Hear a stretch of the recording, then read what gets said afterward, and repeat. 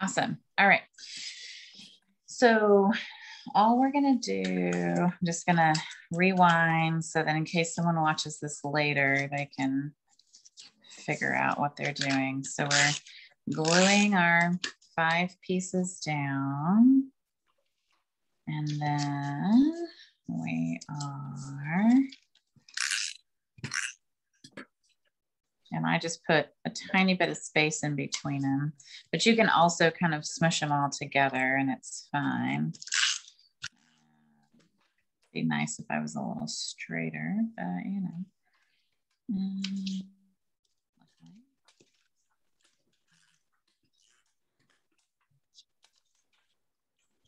Okay.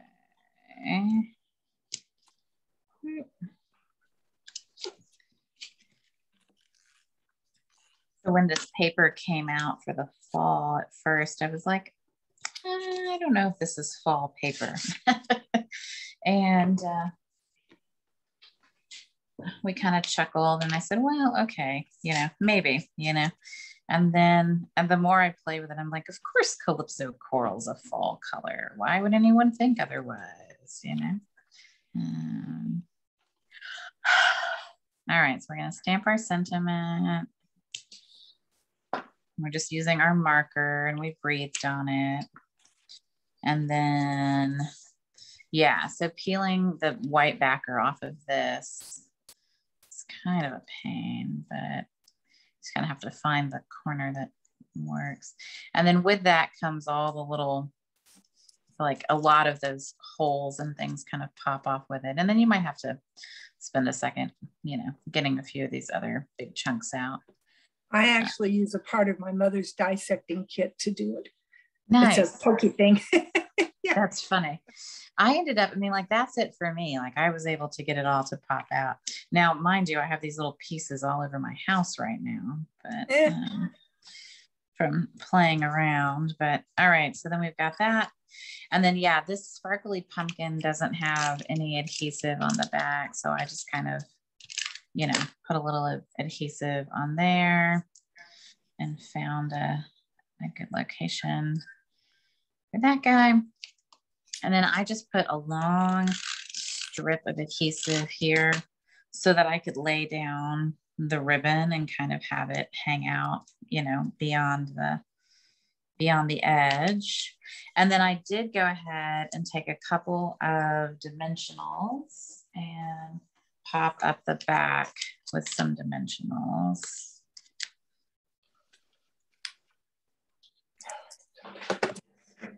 I feel like the ribbon's like old macrame or something. Maybe the whole thing has a very like 70s vibe to it. I don't know.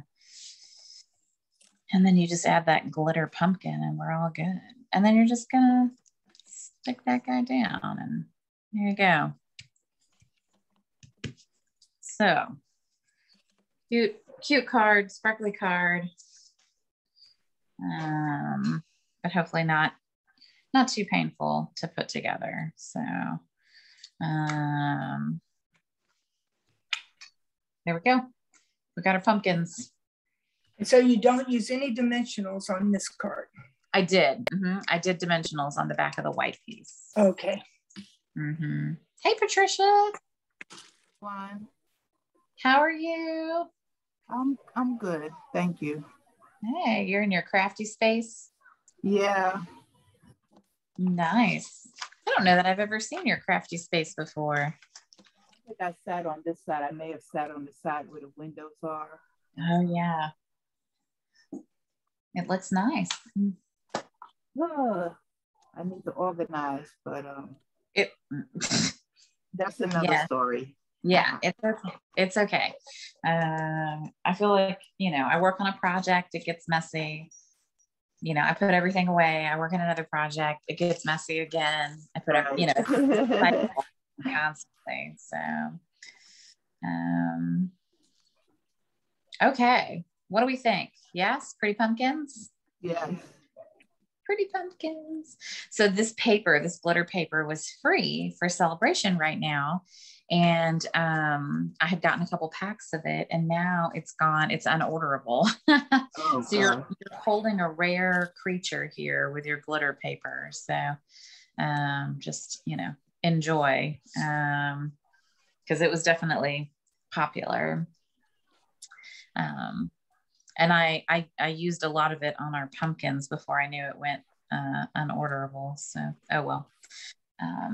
Thank you. Pretty pumpkins. I know. I have this like one glittery orange pumpkin as part of our like fall decor. I don't have a ton of glitter. I don't like glitter. You guys know that. And but that one is like my, you know, showstopper piece. So this is the showstopper on our card. Okay, so the next card has, it's a fun fold. I'm going to show you the card that I got inspired by, which was this one. Oh, it's cute. Yeah. And it's got a little fold. So we're going to do something a little similar, but you guys don't have this tree. So instead, what I did is I die cut the tree out for us. So we've got leaves and we've got a tree, and then we're just going to do it this way. it's beautiful. I think it turned out really nice. So Maria at the senior center actually bought this die set with the trees and the leaves. I didn't have it. And I saw when she had it, I was like, ooh, I know what we're going to do. I was like, that'll be fun. I was like, I'm borrowing the die set. Okay. You know, and I like sent her a picture of everything I like borrowed from the box of stuff she ordered. And I was like, I have an idea for this one. So, and because we're die cutting this kind of pattern paper, it's actually this paper. So see this paper here on the side? Yeah. Like I just die cut it to look like a bunch of fall leaves. yeah. And so I thought that was fun. So I lost my tree. you lost your tree. Yeah, I had it. I had it. Well, it might be on the floor. Remember, that's where mine always end up. That's where the little pieces end up, not the trees. Oh, okay. I can't believe that it's gone missing. Wow. Well, it'll emerge. This is what I have found, is that generally they don't grow legs and walk away, right? So There it is. I found it. Uh-huh. Under all the debris from the clippings.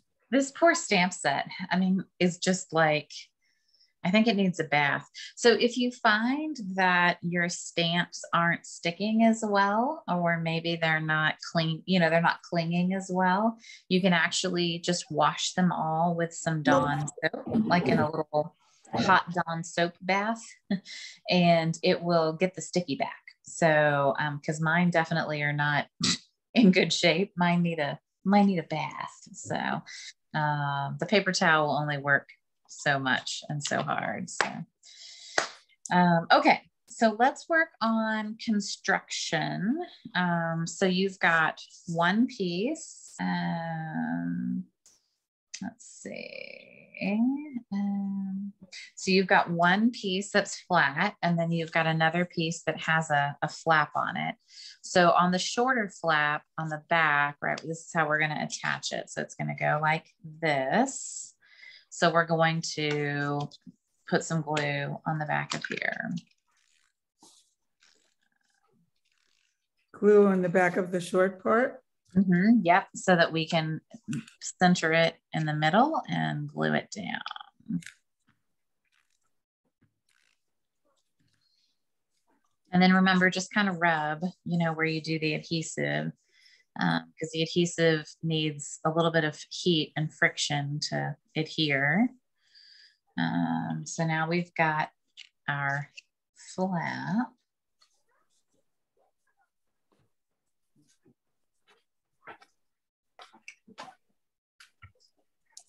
All right. And then we're going to take our square piece of designer series paper, and we're going to put it here over. We still got our flap here, right? But this is on the back side. So we're just going to open this up. Now everybody probably got a different piece because I ran out of pieces. If you, flip it over and you decide that you really like, the back piece, you can do that. For this one, I don't know, I might like kind of lay it out and see what I think. Like maybe I do, maybe I like having trees and trees and trees, So, but you can decide, whichever side of the paper kind of works for you. I'll make 2 very different cards.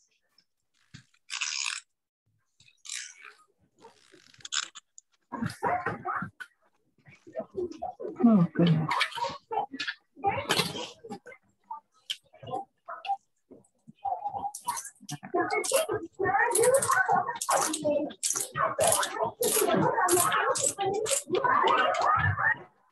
What is that?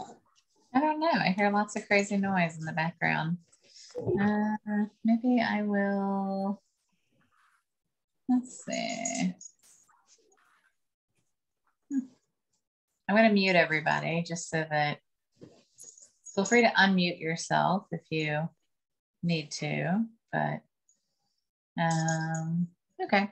So we're going to glue this piece down, whichever way you decided to do it. And then if you want to stamp on it, you can, or you can put it here. If you wanted to, you could put, in our stamp set, we have really cute, right? We've got the little squirrel and we've got the acorn. We've got a little pumpkin. We have like a fall leaf. So if you decided that you wanted to stamp something like that, you could definitely stamp something like that, on the inside, and you could make that decision now, or you could make that decision later. I'm just going to leave mine blank. I'm just going to try to center that. I feel like I cut this one a little short, but it'll be fine. All right. So there's that. And then we're going to work on the outside piece. So the outside, we're going to want to stamp our sentiment. So I'm going to get my block. And for this one, I used the cinnamon cider marker, the brown marker. So it's kind of like a light brown. And we're going to want to stamp it pretty low because we got to fit our tree on. And remember, you can practice. You can always, if you don't like it, you can turn your piece of paper over. That's why we stamp first, just so that we don't glue everything down and then, are super sad about how it turns out. So I'm just going to stamp down low. There we go. Happy fall, y'all. And it's spelled correctly, which makes me very happy. So, all right. So now we've got our tree, which has a little hole. I need to pack that out. So we're going to glue our tree down, and then we're going to glue our leaves down. So I found it easiest to put some glue on the tree first. So I just kind of like randomly put a little bit of adhesive on the tree and then, or on the leaves, and I stuck it to the tree. And then I kind of turned the whole thing over and put a little bit of adhesive there. The tree is pretty delicate. It's not going anywhere.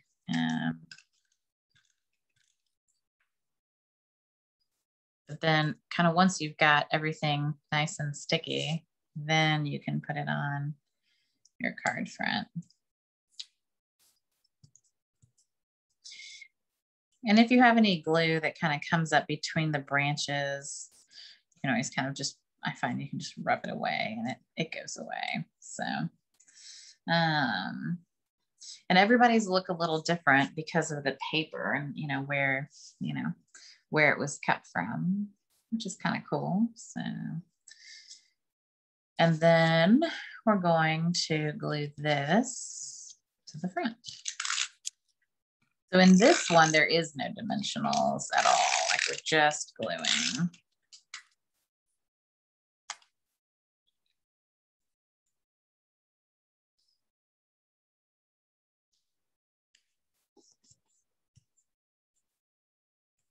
And then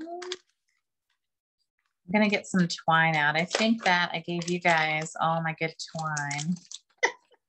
So I'm gonna try to like make do with some ends of twine and see. So the way I had yours cut was you would wrap twice. So you would wrap and then wrap again and tie a bow. Mine's gonna be much shorter than that. So I'm not sure what mine's gonna look like, but we're gonna give it a try and see.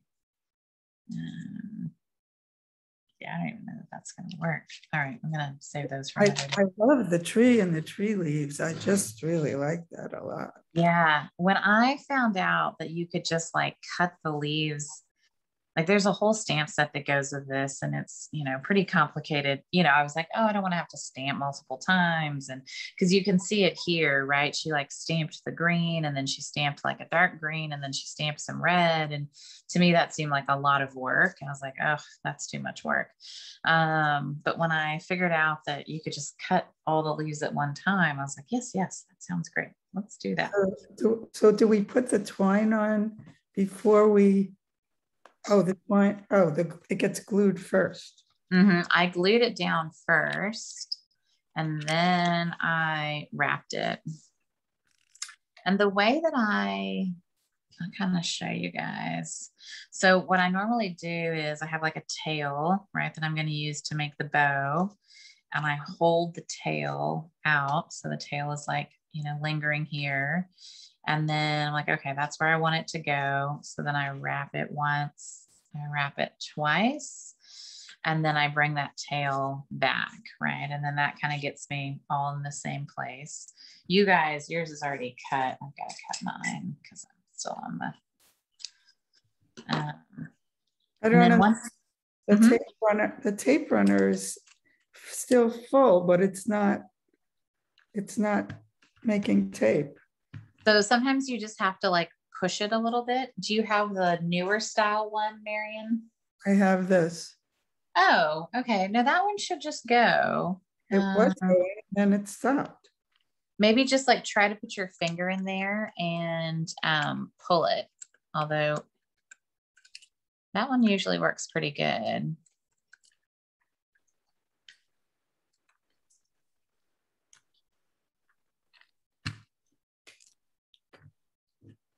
Okay, mate. I don't know how to make it work. Well, I mean, you can always bring it back by and have, you know, Maria trade it out for you, and then I can take a look at it, you know. Oh, wait, there's something broken here.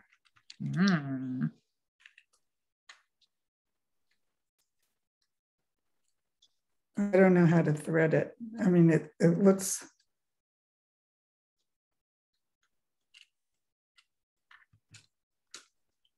Yeah, something's wrong that I don't know how to fix. Do you have some other glue at home you can use? I'm thinking I have another tape runner somewhere. Let me see. Yeah. I save all my covers so that in case. I just had that problem. Sometimes some glue get caught up on the wheel. And I have had the wheel mechanism break, like this little white piece up here. I've had that break before too. Yeah. So because these are refillable, you can save, you know, you can save this piece and keep refilling it. But I did have one the other day where I was pushing too hard and I like completely snapped this whole piece off. Well, nothing snapped off. It's like all of a sudden the tape is loose here. There might be some glue stuck on it.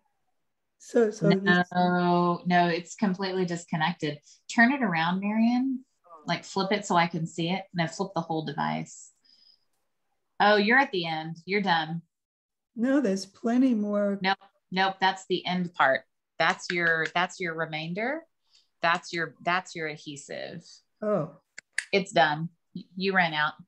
So you can refill those? Yep.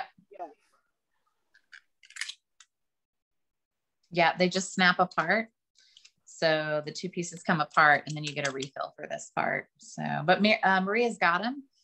You can also get them at Office Depot, Amazon, wherever. Maria's got the refills. But Maria's got refills. Yep. And then I put some little rhinestones in your kit. If you wanted to, you could stamp a leaf or a pumpkin or a squirrel or an acorn on the front too. It is your card and your adventure. I tried a couple of versions, but I liked it without that. But you know, you do you. And whatever makes you happy. We did go through 2 rolls of twine though. I'm quite proud of us. So How do we tie the bow without making a mess? I tie a knot and then I tie a bow. Oh, clever one.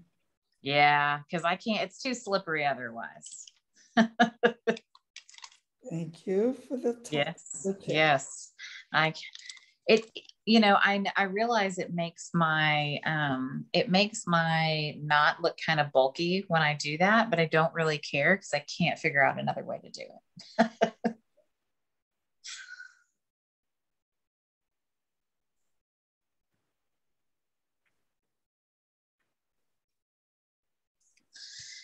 Well, good job, y'all. And thanks for being flexible with me. And I will just know that the allotted PTA meeting takes quite a bit of time. So, oh, it was the first one of the year. I'm hoping the others are faster, but we'll see. So, okay, so there's little white pieces in here too. That paper had white on it. Yeah. Mm-hmm. I love that tree with that cutout leaves. I just love it. Yeah, I'll show you. Maria, I borrowed it from Maria because the senior center, she got it. You know, and if we go back in person, you know, next fall or whatever, maybe we can play with it some more. But we could also make spring trees with it. We can make other things. It's a really pretty stamp set. It's called The Beauty of Friendship. And then this is the dies that it came with. And it has like the tree branch, and then it has like a larger tree. It has those pieces that I have to cut for you. It's got some little birdies. It's got like some squares and some rectangles and some smaller trees and a smaller tree branch, and then kind of a larger outline piece, I guess, that goes with this. So yeah, there's quite a bit in here, quite a bit to play with. So in terms of mailing pieces to you guys and having you use, you know, what you've got, I thought this was a good go. So next month we'll do Halloween. And then the month after that we'll do Christmas. So November we'll do Christmas, and then we'll do some sort of tag gift wrapping type thing in December. We're still kind of talking about that one and trying to figure it out, but yeah, so we're progressing, and hopefully you guys are learning new things, playing with new things. You know, I think this is a cool card just because of the way, like, it only uses like a fourth, you know, of the paper in the back, and then it just has this little flap here, which is kind of cool. So I just love the tree with those cutout leaves. I just really love it. yeah, it's really nice. I like it a lot. And it, you know, the tree varies depending on what leaves you cut out, you know? So there was like, if you cut out like the darker green piece, you would have a different kind of tree. You know, this is like a very fall looking tree. So I thought it was pretty cool. Yay. All right, I'm going to stop the recording. So stop.